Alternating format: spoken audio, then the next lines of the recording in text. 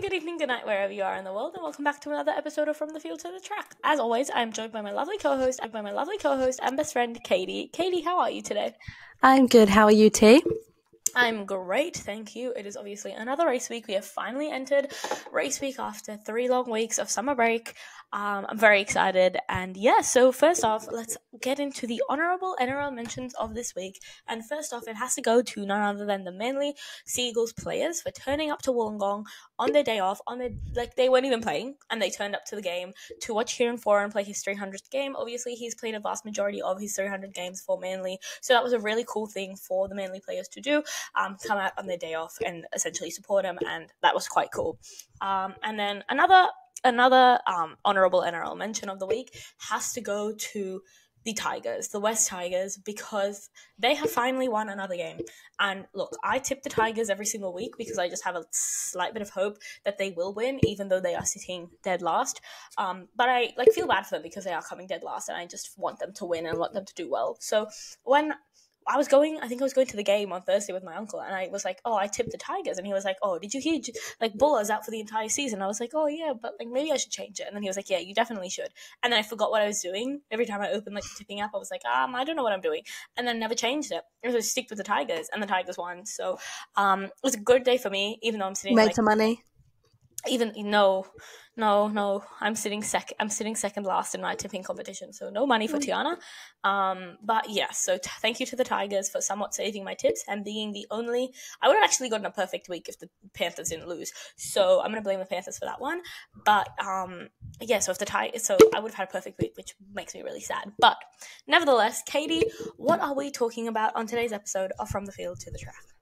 Well, as Tiana said, we are back racing this week, so we thought we'd have a little chat about that, maybe a little bit of chat of what else has happened over the summer break. There's always a lot of news in summer break, and the rumour mill, when they're not racing on the track, the rumour mill has time to just really get ahead of itself. So, yeah. Yep, so we'll start off with the story of the week, kind of heading into the the Dutch Grand Prix. And obviously that is a big story or a big news line coming out of the last week and kind of the beginning of this race week is the fact that Daniel Ricciardo has been told that he needs to retire by a certain Dutch analyst. So obviously there's been a lot of rumors going around with Daniel Ricciardo and his seat at VCARB, obviously with Helmut Marko kind of stating at the beginning or at the midpoint of this season that VCARB and the sponsors and everyone had made it very clear to him that VCARB is a junior team and always has been and always will be a junior team, so Daniel Ricciardo therefore serves no purpose at that team.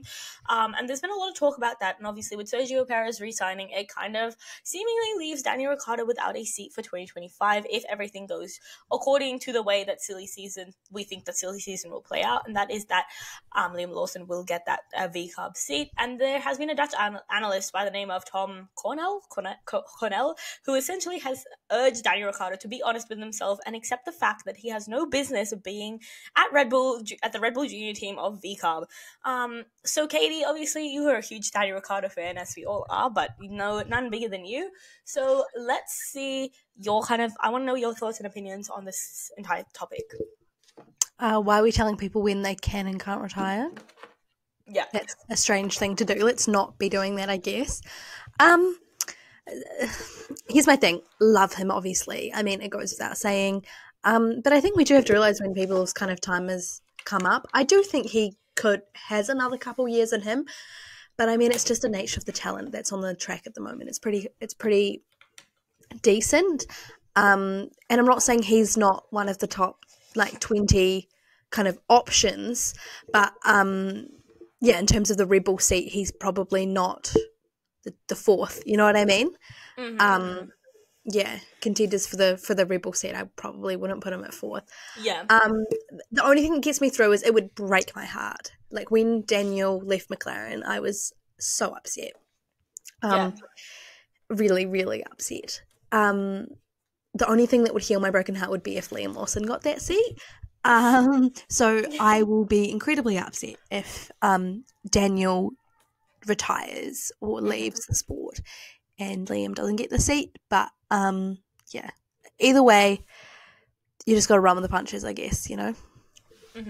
There's been obviously the news about poor Sergio Perez's contract never stops for him. Poor guy. But at the end of the day, there has obviously been the rumors that Sergio Perez won't keep that seat in 2025, and it still hasn't been confirmed for 2025. I'm pretty sure it was only confirmed for the rest of this season, so that's still up for grabs. I think if anything, if I see Daniel Ricciardo going anywhere, it's potentially to that seat. Even though Yuki Tsunoda, in my opinion, kind of deserves that seat over Daniel Ricciardo, but that's each to their own. I just think Daniel Ricciardo, I love Daniel Ricciardo, and I feel like he has had a great career and has had some standout moments. And as an Australian, and as someone who really loves Daniel Ricciardo, like, I'll be sad to see him go. However, I think, like Caity said, the talent in Formula One is just getting younger and younger, and we're seeing literally next season we have the potential of 4 rookies being on the F1 grid and 4 rookies under 25 being on the grid. With pretty much, I think it's like 5 drivers under 25 will be, that's like 4th of the grid being under 25 years old, which is crazy. And I don't know. I think Daniel Ricciardo, unfortunately, may have just I think he's gotten the short end of a very long stick here, and I hope that, you know what, I do say that if there's one person who is okay to retire from the sport and like still be in and around Formula One, it's Daniel Ricciardo. He's got that media personality. He's got that personality where he can go onto Sky Sports and be a presenter, or be like an expert analysis like a Jensen Button, or like a Nico Rosberg. So if there's any driver that's going to do it, it's going to be Daniel Ricciardo. And so I don't think we're not going to see much of Daniel Ricciardo if he retires. I think he'll still be out and about and just be around that F1 paddock or around motorsports in general. But nevertheless, time will tell, and hopefully we get some contract announcements for VCARB and Mercedes and Stake pretty soon, because they're the last 4 seats in the grid, and pretty much Alpine's been already confirmed, so we're just waiting for the official announcement to come out. But yeah, so what are our general thoughts? Obviously, the first race weekend after a summer break. What are your general thoughts going into the Zandvoort weekend? I'm so happy that they just recharged their batteries in their back. They always say that. Always, it's so good to recharge my batteries. Are you a robot? Like, are you? Yeah. I saw like so many people like criticize them and are like, oh, we don't get a break. Like, we don't get a summer break. We don't get 3 weeks off from us. But I was like, oh god. Yeah, I guess their lives aren't really that hard. That's professional sports players for you. Anyway, sorry. Besides that, very excited. Personally, I'm just about to go into a lecture break, so I will have the time, even though I will still have a full-time job. I will have some time to recharge my batteries in front of some F1 this weekend, so that'll be good. Yeah, that's always good. And I think, like, as you said, Zandvoort is the first race. I think it's the first race, and then we have Monza directly after. Then we have like 4 races, or we have like 4 races. I think it's Singapore is the next one. And then we go on a month break. Yeah. There's a whole like month. That's longer than the summer break. There's a whole month break from like, I can't even remember, but to the American races. And I'm like, damn. Like, Baku. It's from Baku all the way to like the American races. The whole month break. And I'm like, okay. Like, I reckon my favorite races are in this half of the season. Mm-hmm. Yeah. That's fair enough. My favorite race. I think majority of my favorite races are in this half of the season. I think it's actually spread out, but like America, I love America. The race over there, Coda. I love Coda. Love Singapore. Yeah. Obviously love Monza. Yeah. Just an iconic bunch of tracks, really. I'm really excited going into this weekend. Obviously, Zandvoort has been labeled one of the harder tracks in the F1 calendar, obviously because of the banking and the tight corners. It's just a traditional track. However, because of the tight nature of the track, it kind of emulates that of a street circuit in the ways, because it's quite tricky and everything like that. Obviously, like I said, very steep corners because you have the banking and everything like that. But like, Zandvoort has always been a track, or rather in past couple of years with these new F1 cars, has been known as a track where like overtaking is seemingly impossible or hard to do.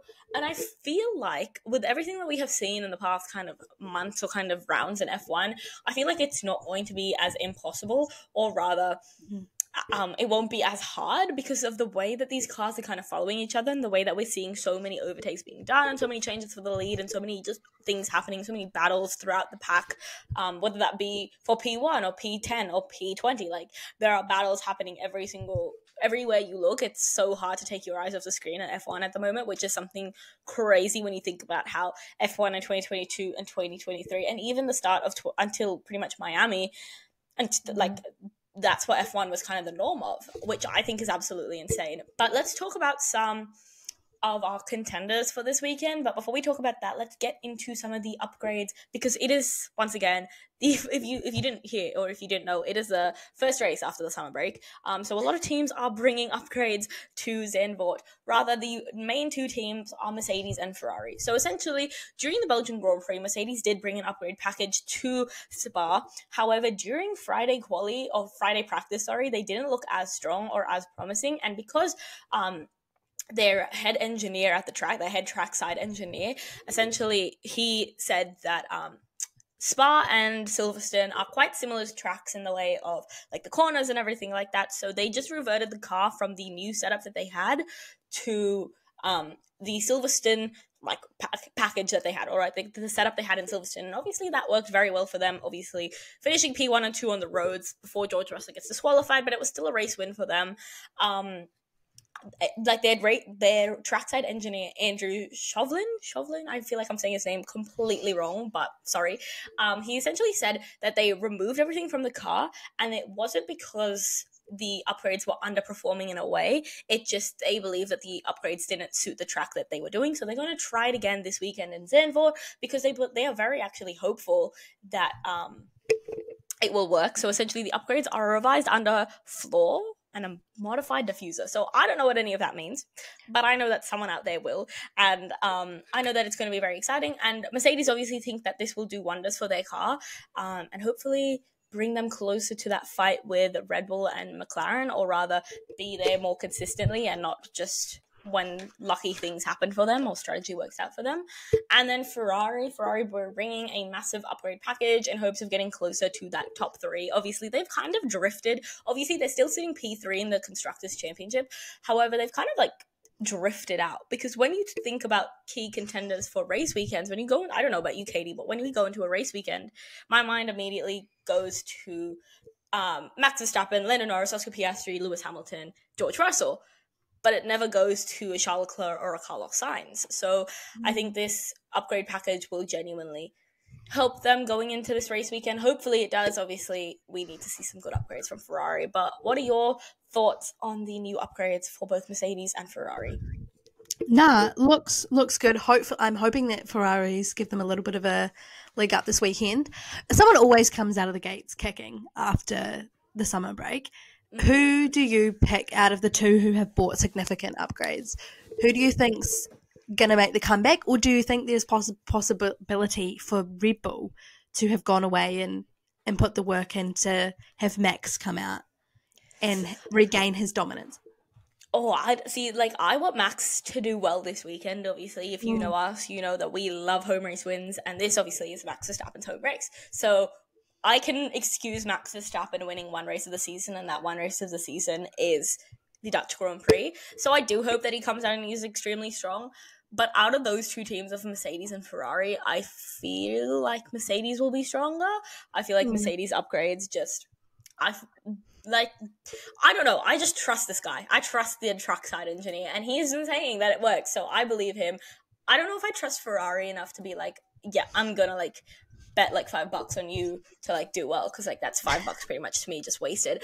But I don't know, like I think Ferrari have like gone through this period of like having such bad luck that it's like it's laughable. It is like actually laughable, because you start the season having your two drivers being the only two drivers to be on the podium pretty much for the first 4 races of the season up to Miami, and then it just kind of like disappear after that. You win Monaco, you win Australia, you win Monaco, and then Canada, you're like have the most Canada you like have the most horrific race strategy where you make Charles Leclerc be on inters in the dry and slicks in the wet, and like just DNF the good, like just retire the car because it was really embarrassing for you.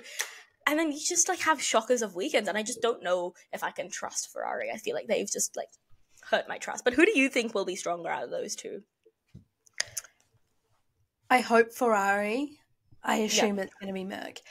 How long since Max Verstappen hasn't won at home? So he must have won the last 2 years? Yeah, so he's won 2021, 2022, 2023. So pretty much the last 3 years. So the first time he'd ever won, like, and that's like a really fun fact is that the Netherlands were the 12th country, I'm pretty sure, to have a Formula One driver win at home for them, and obviously it was Max Verstappen in 2021. So that's quite cute. I think, yeah. We love a good home race win. I was doing my race week kind of guides for this week, and it made me realize that this time last year Alpine was still really strong, and Pierre Gasly managed to get P3, and I was like, Yes, I looked at it on the podium. Oh my god, I know it was, and I looked at it, and I was like, scrolling. No, Monaco. He was on the podium. Monaco was Esteban, and then Pierre was in Zandvoort. And where are they now? And they're like sitting like, you know what? They're not doing horrifically. Alpine, world-renowned tractor manufacturer. Yeah. I just looked at it and I was like, this can't be right. Like, I thought I was looking at the qualifying one. And then I was like, did we have a sprint race at Zandvoort? And to me, once again, I say, Zandvoort was such a blur for me last year because the only thing I can remember successfully from Zandvoort was the fact that Clem won a race. And I don't think much else happened in my mind because the only thing that happened was Clem won a race and that was it. Like, I tuned out for the rest of the race weekend because I was content with life. So I don't even think I remember Pierre Gasly getting that podium. But I hope that Alpine can pull something out of the woodworks. I really want someone. I have like a strong feeling that someone is gonna pull something out of nowhere, and we're gonna see like the most unexpected person on the podium. Just a Haas on the podium. Just like, yeah, maybe Kevin Magnussen finally gets his podium. Maybe Zandvoort is the race. I'm calling it right here, right now. If we sit here this time next week, and Kevin Magnussen has a podium to his name, it's because of me, guys. It's your podium. It's my doing. Kevin Magnussen. Oh, not Kevin Magnussen. Nico Hulkenberg. What am I saying? Nico Hulkenberg. If Nico Hulkenberg has a podium this time next week, it's my doing. Nico Hulkenberg, call me up. Nevertheless, Caity, what is your predicted podium for the? Actually, before I talk about your predicted podium, where do you think Sergio Perez will finish? Do you think that finally, we've kind of had let me get to it. Sorry, I had this train of thought and I need to put it out there. Obviously, we went to the summer break. He was kind of having that still whole talk with Christian Horner, Helmut Marko, even though he'd signed the contract, that during the summer break they were going to have a meeting and they were going to talk about his future and discuss his future at Red Bull, if he was going to be at the team for any longer.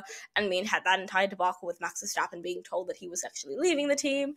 But do you feel as though, because his contract has 100% been settled and Red Bull have come out and said that he will be staying with the team until the end of the season, do you think that this persuades him, or rather pushes him to have a better performances or anything like that?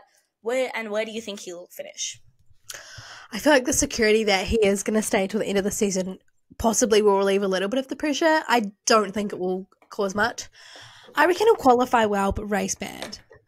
Okay, that's I reckon we might see 1-2 in qualifying for them for some reason. Yeah, a Red Bull 1-2. Yeah, you know what? Yeah. Fair enough. I don't know. I don't even know what I think, because I feel like McLaren and Mercedes are like so unpredictable at the moment, where it's like, I don't even know if I can predict a Red Bull pole. Like, I predict a Red Bull win because like I'm not dumb enough to predict something else, but like I just don't know if I don't know. It's so hard. It's so hard to predict things. Like, before it used to be so easy because it's just been like Max Verstappen win and Max Verstappen would win, and it's like ego boost. But now it's like I don't even know who will win. Like, what if like I really hope Oscar Piastri can win another race, because King he needs to win another race where it's not like insanely weird and like the race strategy is horrific for him. But what is your predicted podium for the Belgian Grand? Why do I keep calling it the Belgian Grand Prix? Sure. The Dutch Grand Prix. Winning at home would be Max Verstappen on the top step. Yep. Lewis, George. I do think that Mercedes is going to do well. I think my predicted podium has got to be, what did I put? I think Max, Lewis, Nico. Yeah, Max, Lewis, Nico. I'm putting Nico Hulkenberg up there, and I'm saying Nico Hulkenberg. I was about to say Nico Rosberg, and I was like, hold on. Repeat, rewind, freeze. Nico Rosberg is not racing in Formula One anymore, Tiana. And before we get onto everyone's favorite segment of From the Field to the Track, it is also a F1 Academy race weekend this week, which is really exciting. F1 Academy is in there. They are now in their sixth they're in their fourth race of the season. Obviously, they have one in Singapore, one in Qatar, and then one more in Abu Dhabi, which is obviously the end of their season. So they kind of, I'm pretty sure they follow F2 other than Singapore. They follow F2 for the rest of the season, which is an amazing thing. Yeah, it's really cool because F2 is going to Qatar, which I think is a really dumb decision considering everything that happened in Qatar last year. But nevertheless, we soldier on, and then I'm going to Abu Dhabi, so I'll be there to see them all.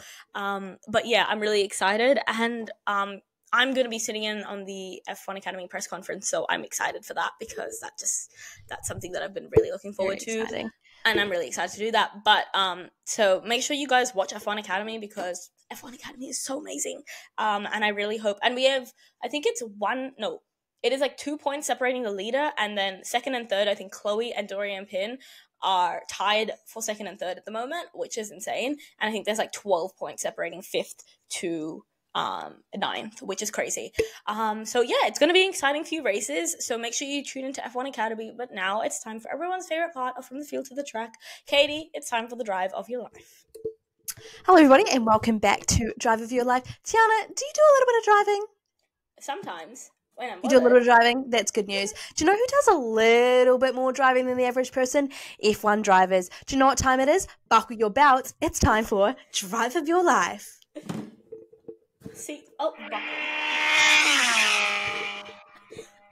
That was so loud. Oh my gosh. Perfect. Okay. Today's question is, which F1 driver which F1 driver present would you swap to IndyCar, but you can't say Logan Sargent? Oh, damn, that's evil. Okay. Fernando Alonso. I feel like Fernando Alonso has got too many side quests. He's only won the Indy 100 though. Yes, Indy he did. 100? He did the Indy Of course. 500. The famous race, the Indy 100. Indy 100, yep. No, I feel like he said that he would never do the Indy 500 again, but I feel like this man is, he's so close to winning that Triple Crown. He said that, he said it somewhere, I don't know, because apparently it was he thought it was too dangerous. I'm like, bro, you race in, F1 when there was no halos. Come on. You can't be talking about dangerous here. But yeah, I think I've always said it. I really want to be alive to witness someone win a Triple Crown and, a driver win a Triple Crown. So, winning Monaco, winning Le Mans, and then winning Indy 500. I feel like Fernando Alonso is the closest driver to do it. He literally only has to win the Indy 500, but he said he'd never do it. So if I put him in IndyCar, he has no choice but to compete in the Indy 500 and therefore will win the Indy 500. And I will see someone win a Triple Crown in my lifetime. So I rest my case. Caity, who's your choice? I feel like I know who it is. Daniel Ricciardo. Yeah. No, who would I pick? I made this question up 10 minutes ago. Yeah, maybe Daniel. Yeah. Yeah, he loves America. He loves America. That man. And then I could finally we could finally get the dream team of Marcus Armstrong and Daniel Ricciardo on the grid together. I cannot explain it, but in my mind, Daniel Ricciardo and Marcus Armstrong are besties and would be the greatest team dynamic ever. Or Daniel Ricciardo and Pato O'Ward as well. I feel like that would be a dynamic duo. Or even David. As you can tell, Daniel Ricciardo would be a good compatible match with pretty much anyone on that IndyCar grid. So Daniel Ricciardo, if you're listening to this and you want to find a career for 2025, follow Logan Sargent and go to IndyCar. My friend just texted me, you crack me up with, I love the intro. So he loves the podcast too, everybody. We love the podcast. It's his favourite part of the podcast too. The drive of your life, or your intros to the drive of your life and your quiz. The intro, yeah. I don't think he's ever watched the podcast. I was just talking loud so you could hear it through the wall, I think. Well, that's all we have time for on this episode of From the Field to the Track. We are so glad that you joined us for this episode, and we hope that you enjoyed this weekend at Zandvoort. Make sure you keep up to date with everything from the Field to the Track by liking and subscribing and following us on social media platforms. We love you, and we'll see you in the next one. Bye. Love you.